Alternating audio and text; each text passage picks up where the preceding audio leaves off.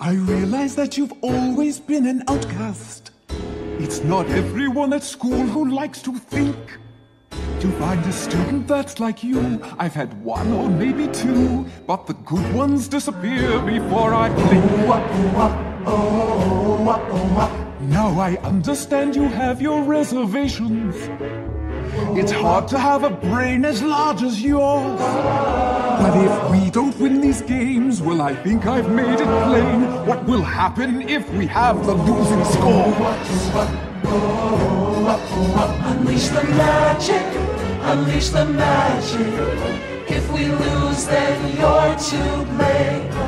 They all have used it, maybe abused it. So then why can't we do the same?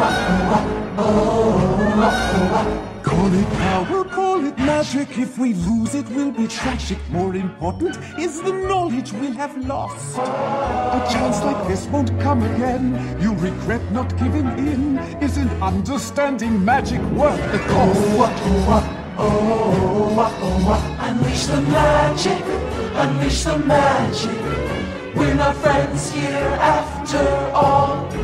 Our only interest in this business is seeing Canterlot High School What I'm suggesting is very simple, and since it's win-win on all scores, you only want to learn about the magic that you have stored. And as for me and all the others, we only want what we deserve. That our school will clinch the win, and my legacy will endure.